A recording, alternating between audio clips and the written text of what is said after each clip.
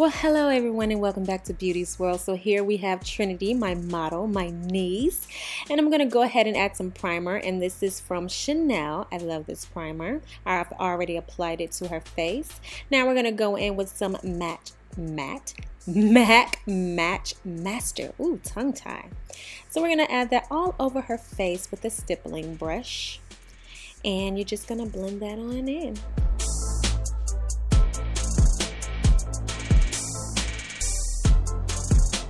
So I'm just using short strokes and circular motions, just going all the way around the face. And don't forget the neck. Now it's time for a little highlight under the eyes. I'm going to be using Makeup Forever.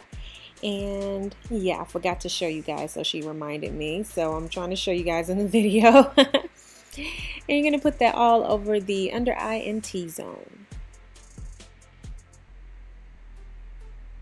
Now it's time, we're going to go ahead and blend that on out.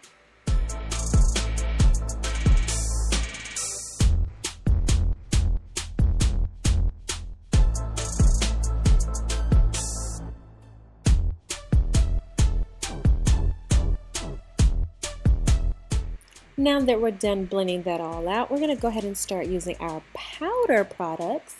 And I'm going to go ahead and use my MAC Studio Fix, and I'm going to put that all over her face. I like to start under the eyes just to set it really quick, but yeah.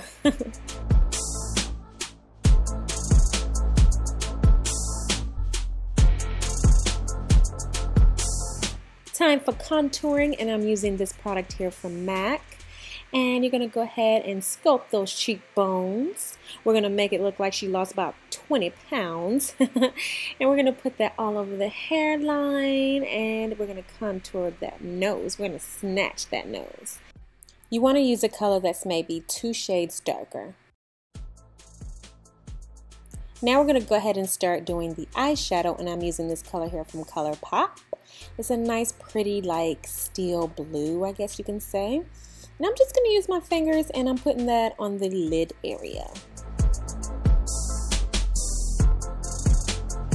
Going in with my Jaclyn Hill Morphe palette, I'm using this brown color here, and we're going to use that as a transition color.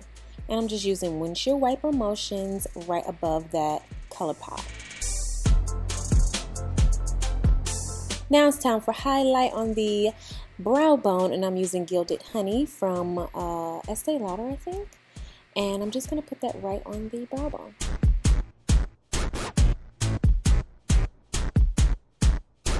Next, I'm going to go ahead and put some black eyeliner on her waterline, and I'm using Perversion by Urban Decay. And just go ahead and get that done. She was a great model for this part. She didn't blink or water up at all. Now it's time to snatch those brows, and I'm going to go ahead and use this wax that I got from MAC, and I'm going to put that on the brows to lay it down. And then we're going to go ahead and use Anastasia Beverly Hills in Chocolate to go ahead and fill her brows out. And I'm just using an angled brush from MAC, using short strokes, taking my time and just filling it in. You know, I don't want it to look too overly done. I want it to look natural, so I'm just using short strokes.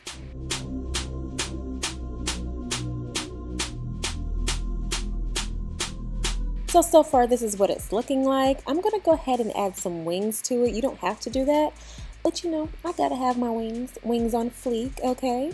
But first I'm going to go ahead and put some highlighter on her face. So of course, above the cheekbone, down the T-zones.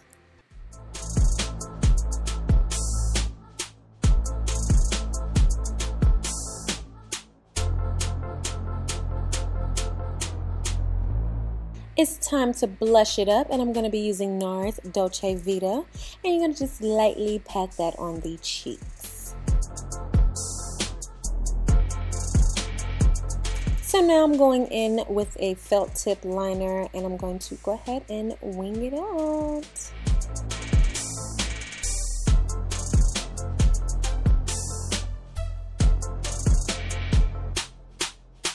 So now I'm going to smoke out her lower lashes using this like burgundy color, and I'm using a pencil brush for that. Right after that, I just use a dark brown really close to her waterline just to make it more of a gradient look. Now I'm going to go ahead and set her makeup. Then we're going to go ahead and add some mascara to her top and bottom lashes. I'm not going to add any false lashes to her because her lashes are really long already. So we're going to go ahead and rock the natural look.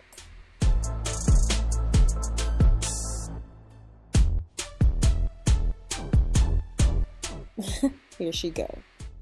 Now it's time to do those lips, and she picked this beautiful nude pinky color from Ofra, and I think this is Pasadena, and this is a liquid lipstick. And I'm just using a lipstick brush, and I'm going to apply it to her lips. She has perfect lips. I love it. Now it's time to do her hair, and I'm just going to slick down the edges, add, some defined baby hairs, I guess. And she's going to be almost complete, you guys. I'm using Got to Be Glued with a little mascara brush, and we're going to go ahead and comb down those edges.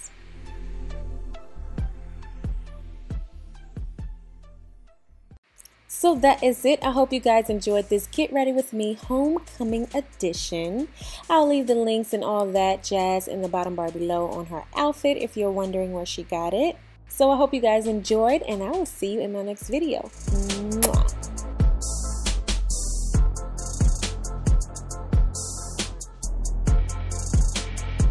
So if you haven't already and you'd like to, make sure you go ahead and subscribe to my channel. You're going to go ahead and press subscribe on the top right corner. Make sure you click the little icon on the side of it and click send me updates so you won't miss out on any of the new videos coming up. I hope you guys enjoyed, and I will see you in my next one.